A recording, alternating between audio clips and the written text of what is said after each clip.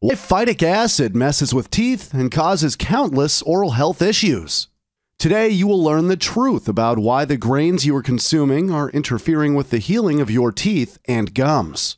We will go through some things you can do to prepare them in a better way so phytic acid's negative effects can be minimized. Pay close attention as it might get a bit complicated.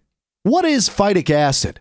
Phytic acid is the principal storage form of phosphorus in most plant tissues, especially the bran portion of grains and other seeds.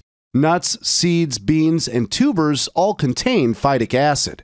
It's thought to be responsible for their longevity, which some studies have shown to be up to 400 years. It's been generally considered as an anti-nutrient because it has a strong ability to bond to various metal ions, such as calcium and zinc.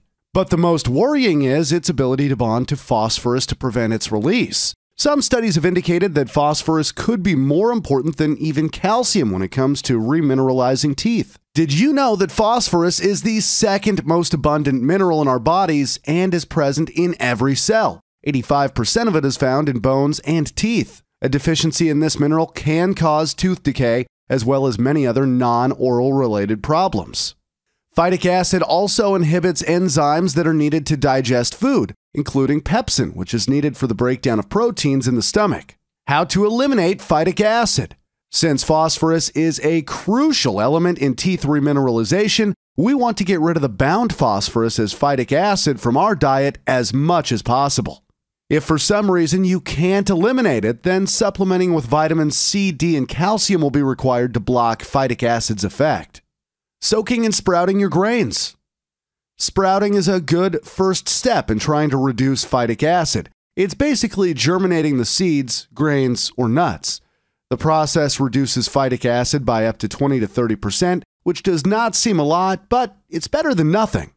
In one laboratory study, oats were soaked for 16 hours at a constant temperature of 77 degrees Celsius, and this only reduced the phytic acid content by 5 to 10%. Soaking does not reduce the phytic acid content of oats, quinoa, sorghum, corn, amaranth, wheat, mung beans, and some seeds.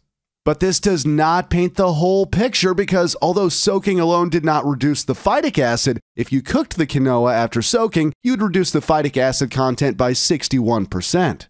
The same thing happened with beans. Soaking and then cooking them reduced phytic acid by 50%. For lentils, it was higher at 76%. Another interesting report showed that storing beans in humid and warm conditions reduced phytic acid by 65%.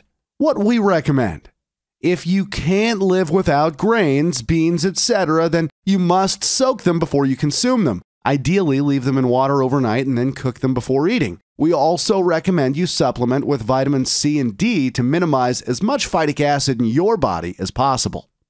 It can't be all bad, right? Phytic acid is not good for teeth healing. We've already mentioned this, but it does have some beneficial properties, like being an antioxidant and having anti-tumor effects.